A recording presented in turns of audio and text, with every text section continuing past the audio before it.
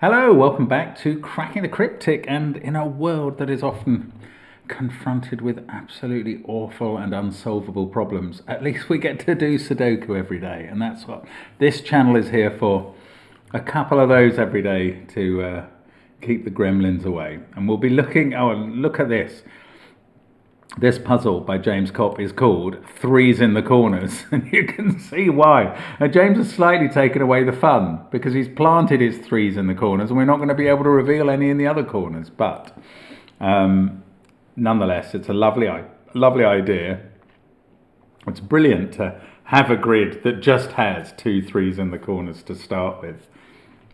A bit miraculous in a way, but there's a chess knight's rule, and there's an intriguing rule about thermometers, which I will explain in a moment or two. First of all, on Patreon, as well as our monthly reward, which you still have time to enter, there is the chance to see Simon solving, I can't pronounce this, phenomenon, which I think is a portmanteau of philomeno and phenomenon. It's a brilliant puzzle, and Simon, well, he actually solves it brilliantly. I don't care that it's pretty much 3 hours long. It's a brilliant solve of a brilliant puzzle, and do take a chance. If you're with us on Patreon, have a look at that. Also have a go at the Sudoku, the Solver in Sudoku Land Hunt by Demono, which is there. And if you like story-based Sudoku hunts, you must get involved in our Kickstarter, which is in the link under the puzzle link on this video, and it is going to be brilliant. We really think it is. Peter C. Hayward is writing a story. We've already reached the funding level. Thank you so much to everyone who's supported it already. If you've thought about supporting the Kickstarter and you haven't done it, bear in mind that the more people that support it, the more puzzles will go into it. There's a stretch goal already for a new puzzle every 10k that's raised in it. So please consider that. We think it's going to be a brilliant product. You can see some of the artwork by Hayley Mooney already, and yeah, we're just really looking forward to bringing that to you in time for Christmas. Get it for someone you love, or yourself if you love yourself, and you should, because that's the greatest love of all, according to Whitney Houston. And that is, I mean, these things that we bring you, they're fantastic. So are our apps. Check out the links under the video. Sven Sudoku Pad's there, the merchandise as well. And we are linking for the first link to Threes in the Corners by James Kopp. And the rules are these. Normal Sudoku rules apply. So 1 to 9 goes in every row, every column, and every 3x3 box. No digit can appear a chess knight's move away from itself. So whatever digit went in this purple cell would not be allowed in these other highlighted cells. And you can see that the first 2 there in box 1, it couldn't go in anyway by Sudoku rules, but now it's not allowed into those 4 as well. And to remind myself of the rule when there's a chess puzzle, Emily has given me these brilliant chess pieces, and it's right here in front of my eyes where I will be able to miss that as well. So at about 10 minutes into the puzzle, when I'm going, I don't see what I can possibly do next, hopefully my eyes will fall on the red knight, and I will know that there is a knight's move restriction in the puzzle. Now, here comes the weird thermometer rule. Place 2 thermometers into the grid, one of 6 cell length and the other of 9 cell length. Both thermometers have their bulbs in column 1 and are straight travelling in a southeasterly direction, which is like that. And are straight, travelling in a southeasterly direction. So they are straight, so they must be on a diagonal. Numbers increase from the bulb to the end of the thermometers. And that's it. That's all the rules that we need to make this unique. It's quite shocking in a way that that is true. James does this sort of thing sometimes, though. Give it a try, see how it works. I bet you'll be as impressed as I'm sure I will be. I'm going to restart my clock and say, let's get cracking. And I think we can get cracking, because I think that 9-cell thermometer is a giveaway. 9-cell thermometer travelling southeast, surely it has to travel down that path. I mean, I'm certain that that's what it means. It's really a case of interpretation rather than deduction, actually. But I think we can put those digits in those cells. Actually, Let's not make them orange. Let us do a bit of pen tooling instead. We will make them into a... If I could draw, we would make them into a thermo. There we go. And a bulb. There. That is our first thermo. Now, our second thermo, I think it has to start in one of those 3 cells. It starts in column 1 and it's 6 long. Well, it must do. So it's either down there, let's make that red. Down there, we'll call that yellow. We'll colour that yellow. Or down there and be blue. I was about to rule out red because it can't have a 9 there. But of course, this is only a 6-cell thermo and it doesn't have to have all the digits. 2... Oh, hang on. This one sees that 2, doesn't it? Thank you, Mr. Chestnut. You've done your job already. This cell cannot be 1, 2, 3, or 4 if we count the chess move as relevant. So this thermometer cannot begin with anything short of 5, and that is too big for a 6-cell thermometer. So we have already ruled out red. Is it yellow or blue? Which one can we rule out next? This cell can... Oh, neither of these cells could be 1, 2, or 3. So the thermometer is going to start with a 4, then have a 5, then have a 6, then a 7, then an 8.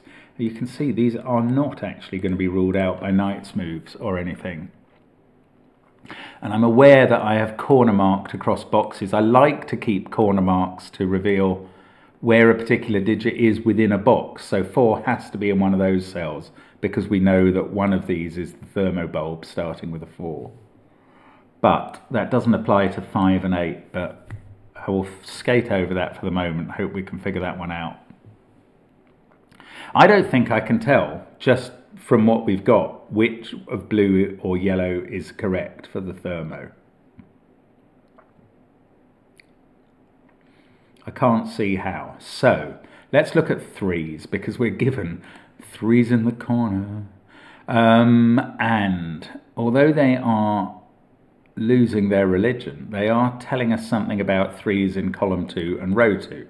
So the 3 in column 2 must be in one of those 2 cells. It can't be there because of the knight's move. The 3 in row 2 must be in one of those 2. The 3 in box 9 must be in one of those 2. They both see that cell and that cell. So I'm going to mark positions for 3s. They also... These 2 both see that cell and that cell. When I talk about seeing, what I'm saying is that cell sees both of these positions, and therefore whichever one of them is a 3, it can't be there. It sees that one by knight's move. So 3 is in one of those cells. Oh, and these 2 both see that, and these 2 both see that. So in box 5, in box 5, 3 is in one of those 4 positions. Now, I'm going to divide those down because I think that matters. It's either in that pair of cells, and therefore that's a 3, and then that must be a 3. Yeah, let's colour these actually. Either 3 is red here or green here. Let's see what happens with that. Red in one of those 2, so that becomes red. That becomes red in column 5. That's red in box 9. That sees those 2, so one of those is red, and they both see that cell, which is not red, therefore. That would have to be red. Okay, and we couldn't quite finish off that way round. We'd be left with red in one of these 2. I mean, an X-wing between those. I can't see the knight's move spoiling that. Now, and that is not able to be 3, because we started with one of those being 3 on this course, and we learned that that couldn't be 3 if that was the case. The alternative is that one of these is 3, and we'll call them green. Then that one goes green. That's green. That's green in box 9. One of these is green. And that's not green. So that would be green in box 5. And then also one of those would still be green. It's not... I don't think anything there is ruled out. That's annoying. So 3s are either in the red. Well, this is either, no, I was going to say it's either red or green on that. It doesn't have to be either, actually. Well, sorry, that's really confusing the position. 3s are either in the red cells or the green cells, but both have an X-wing of options in a couple of positions. That may not be worth pencil marking. I'm going to leave that pencil marking in, but I'm ready to take out that colouring at any moment. Let's just look at 4s, because one of these is a 4. So 4 now can't be in any of those cells, and also it can't be in those two by knights moved from there. So 4 is in one of these two in box 4. They both see those two cells, and 4 can't be there. So 4's in one of those 4 cells. That's not really going to help. But maybe one of these...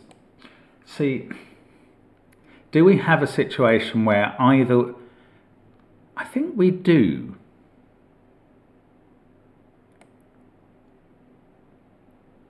Yeah, okay. What I'm going to say has happened now. I don't know if this is right.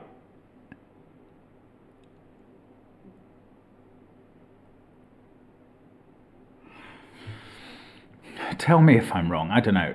I think we've got a situation where either this is 3 or that is 4. For those not to be true, for yellow to be a genuine thermo with 5 and 6 on it here, where would you place 3 and 4 in box 4? They'd both have to be in this cell. It would be a weird Schrödinger cell that we're not allowed in this puzzle. Isn't that right? If that was 5, 6 in yellow, this would be both 3 and 4. Isn't that weird? Why have I not been able to see that by some means? Oh, also, sorry, I did work out that that wasn't a 3, didn't I?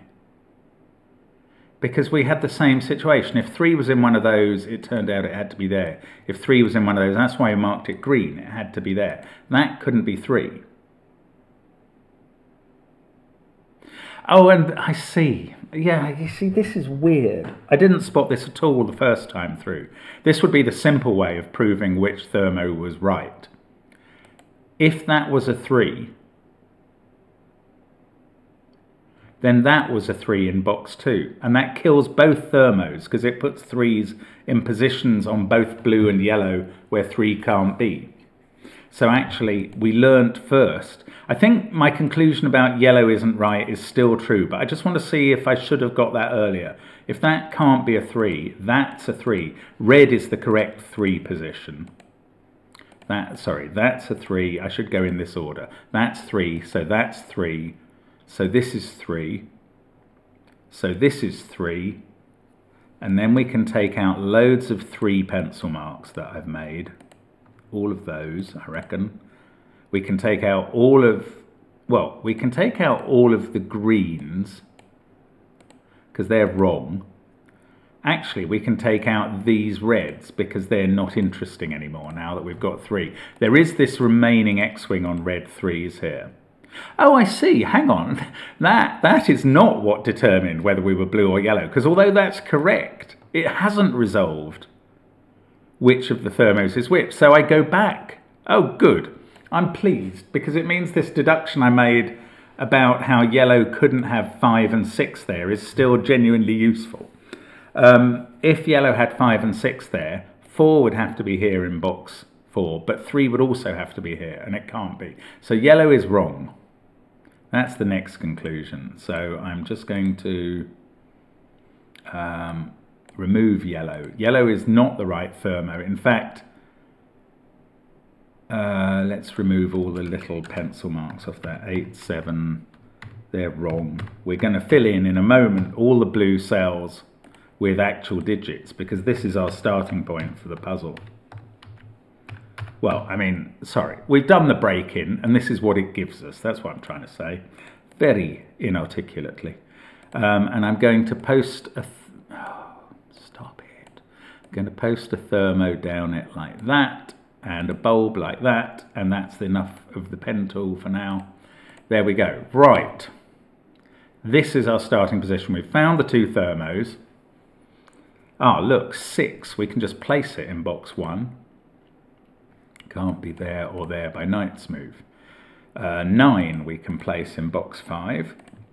Then there's a 1-2 pair. We've got a 7, 8, 9 triple in box 1, if I could highlight that. The 1, 2 both see this cell.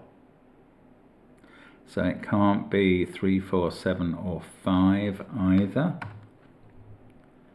The 1, 2 both see this cell, which also sees 8, 6, 7 and 5 on the Knight's move.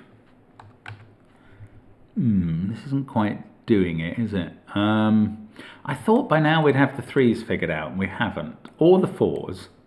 So I used the fact that this couldn't both be 3 and 4, but it didn't actually tell me what it was. It's almost ironic. And I should apologise for a little bit of mischief in a puzzle title the other day, talking of ironic, which was a mischief in a further one.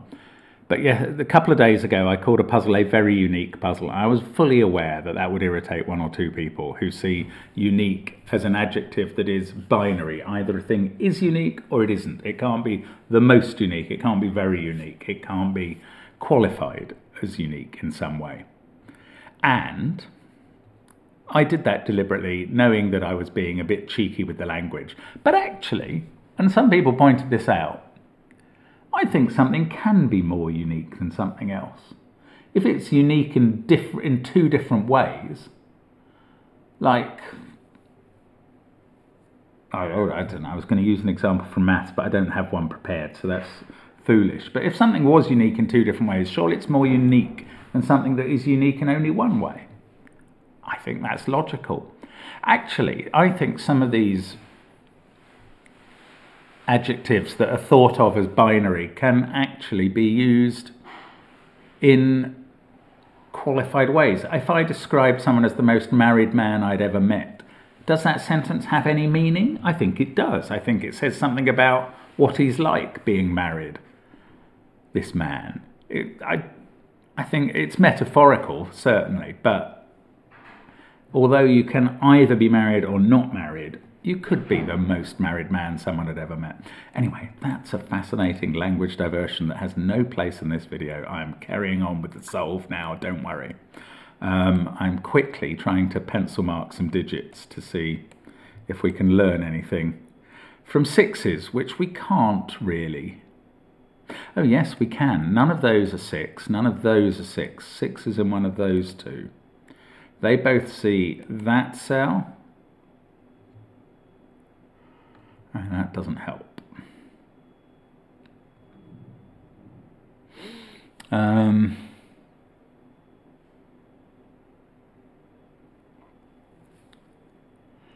7, 3, 8, 9. 9 is in one of those. Someone I can hear has set off an alarm. Now, none of these cells, none of these 5 cells can be 5 or 7 because of the proximity of 5 and 7 to that box. That is going to mean, that can't be 5 as well by Knight's move. So 5 is definitely in one of those 2. 7 is in one of those 3. The 5 that's in one of those 2 is going to put 5 in one of these 3. That isn't going to quite tidy up this box. This seems to be where it's all happening. Either in box 5, I didn't quite make as much of that 1-2 pair as I'd hoped, or in boxes 4 and 7. Now, what else have we got going in box 7? Oh, 8. That 8 sees that cell, and this 8 sees this whole plus shape. So one of those is an 8. That's going to put 8 somewhere up here. Take it out of this cell, which is now 6 or 9. This 8 pair, they both see all of those. And this 8 sees those. So 8 is now constrained to one of those 3. which all see that cell. Is that helpful? This 8 sees all of that. And we said that had just been ruled out. So now 8 is in one of those 3 in box 4. This is the sort of thing you sometimes have to do in these Knights Moves puzzles. And you know that James won't have given us something where we have to work a little on the thermos and then the rest falls into place. So it's probably appropriate thinking. I mean, there is also a very real chance that I'm just missing the bleeding obvious somewhere. 7, I think, has to be in one of those 2, because this one sees all of those, and there's that as well. Those positions for 7 mean 7 can't be here. And we've got those 3 positions for 7. Oh, they only rule out that, which was already ruled out. What about this cell? Can't be 9, 7, 3, 6, 2, or 5. And I've said it can't be 4 for some reason. That's because 4 is in one of those 2. So that is 1 or 8. So come on, help a bit more, will you? Not you, I mean the grid.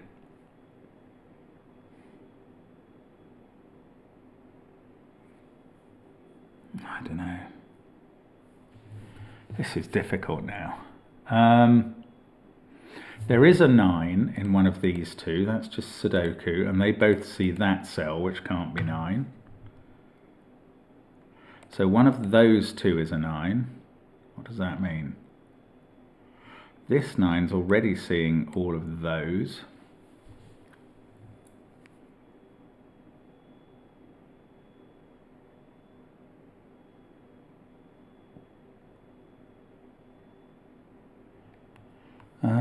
No, I don't know. Oh, those 3 are 9. Hang on, what's going on with 9? Right, I'm going to go get focused on 9 in this row now. Oh, it's gorgeous. Look, right. Is this true? This is true. Okay, it's 9 in column 2. This is lovely. This is so clever. Right, 9 in one of those 3 mean that 9 can't be here because they all see it, either by Knight's Move or vertically. So where is 9 in column 2? If it can't be there, it's got to be in one of these 2 cells. I'm going to colour them. 9 is in one of those 2 cells. Now, what's interesting about that is there are some cells that they see together, and they would include all of these, of which the relevant ones are these 2. We've just worked out that 9 couldn't be here in row 6, column 2, but now we know it can't be here. So where is 9 in row 6? It can't be there by Knight's Move from that, so it's here. And that's going to fix our 3s in red. That's where we get the X-wing from. So let's get rid of the old red colouring now. We've dealt with that. That is not a 3 now. Doesn't mean it's an 8. It means it's not a 3. Nothing more. But I'm pleased to have got that 3 X-wing resolved. Now, 9 here. That 9, Knight's Move. One of these 2 is a 9. That's definite. They both see that cell. That's not a 9. Now we've got 9 in box 1. Come on, keep going, 9. We know there's a 9 in one of those 2. That gets rid of 9 here. So we've got a 9 in each of those pairs. We've got a 9 in one of those 2. Oh, are we left with X-wings? X-wings there and X-wings here. I think we are. That is depressing, actually, because I thought that was going to get us really cracking along. I was very pleased with that spot. Oh, these can't have a 7 in from there. So the 7 in the column is down here. 6, 2, 5, 3. I don't know what pencil markings I've got going. Oh, they also can't have a 4 in. This is now a 4-7 pair. Look. That can't be a 4-7 pair from there. And that is not 4 or 7 from our pencil marking. Yes, oh, in fact, this has become a 4. I didn't notice that. In box 4, that 4 is fixed. This is a 4-7 pair, though. That is true. That 4 puts a 4 in one of these 2. Come on, 4s or 7s? Who's gonna contribute most? 4 and 7. We know that there's a 7 in one of those. 4. Oh, is that really not going to do anything? 6, 4, 3. Some annoying alarm outside. I don't think you can hear it, but it is really annoying the heck out of me. It's just this tiny high-pitched bleeping. Now 9, that's fixed 9 here. That's great. This being a 4-7 pair, that's huge. That's fixed my 9 X-wing on the left. Doesn't do anything for the 9 X-wing in rows 1, 3. That's fine. 4, 7 there though. This must be 1 or 8. That's all that's left by elimination in the column. I don't need those to be yellow anymore. Ooh, this can't be 1, so 1 in row 5 is over this side. That's going to stop that being 1. Doesn't do much else there. 9, 3, 6, 4. That can't be 5. Oh, we know we've got... Oh, I have 4 marked in those cells. It can't be there anymore. We've got that 4, 7. 9, 3, 4, 7. That's a kind of set. Yes, so 6 in the box has to be here. That's going to fix 8 in the box. That's going to fix 8 in box 8. Excellent. That's made this a 1. That's fixed 2 and 1 in the central box. Come on, keep going. What can this be? Any of 5, 7, 8. That one can only be 5 or 7. Let's mark up the others. 1, 6, 9, 4, 3. What about 2? No, 8 is in one of those 2 cells in this box. In fact, it's there. That's the only place it can be. Right, that finishes box 1. That's a second complete box in the puzzle. 2, that's a naked 2 now. That's a naked 5. That's a 7. There's a third box. That 7 looks down here and sorts out the 4, 7 pair. We've got 1, 2, 5 to place here. That one can't be a 1 by Knight's move. Oh, the alarm's stopped. That's good news. Right, 1, 6, 8, 3, 4, 7. That also can't be a 2. This is 5 or 9. So 2 is in one of those 2 cells. Is that nothing? Is touching that by Knight's move. Okay, I know what that does. That puts that, if this was 2, that would see both of these and that would be 2. Alternatively, that's 2. So one of these 2 is a 2 in the row. Oh, no, let's use the 7. That's seeing a 7. That's giving us a 7 here. That's putting a 7 in one of those 2 cells. We've got 1, 8, 6 triple here. 8 can't be there or there, so we've placed the 8. And 6 sorts out the other 2 by the Knight's move again. Oh, this is brilliant, James. This is very close to miracle style. That 2, 4 pair, what's that doing for us? 7, 3, 8, 9. This can't be 2 or 4. I heavily marked this box for 6s earlier, and that's not resolving anything. 4, 2, 9, 3, 9, 5, 8, 3. Okay, I don't know where to go next. I'm going to have to just think again. Getting close to a finish, though. 9, 4, 3, 7, 8. This can't be 6. It is 1, 2, or 5, and that's 2 or 5. What have we got to do in this column? 9 is up there somewhere, so these are from 2, 6, and 5. Ah, that sees 5 and 6. That is a naked 2. Why didn't anybody tell me? And that is now a naked 1 because of the 5. Good. That's 4. We can finish the row. That is now a 1. It sees a 2 and a 5. We've got to put a 5 and a 6 in the row. Simples. This is a 2, 4 pair that I can't resolve as far as I can see. This is a 6, 1 pair that I can. I think we're just finishing off now. 8, 4, 5 at the top. Yeah, that cell sees 4 and 5 on the long thermo. 8, 5, 4, that's 9, that's 6. What have we got here? 1, 2, 7. I'm sure that can't be 2, that can't be 1, this can't be 7. Maybe they're not resolved apart from that. Got a 2-4 pair there, 2, 4, 8, 3, 1. That is a naked 9. This one can't be either of those 5, 7 pairs, so that's 6. That's probably the last 6 in the puzzle, so it was very straightforward to do rather than doing it the complicated way. 1 sees both those cells, so 1 in row 3 is done. That is 5, that's 7. Yeah, this is finished now. 8, 1. I say it's finished. I've clearly got these 2 4 pairs to be resolved by a knight's move from that 4. There it is. What a lovely puzzle. Excellent, James. Excellent. That is tough.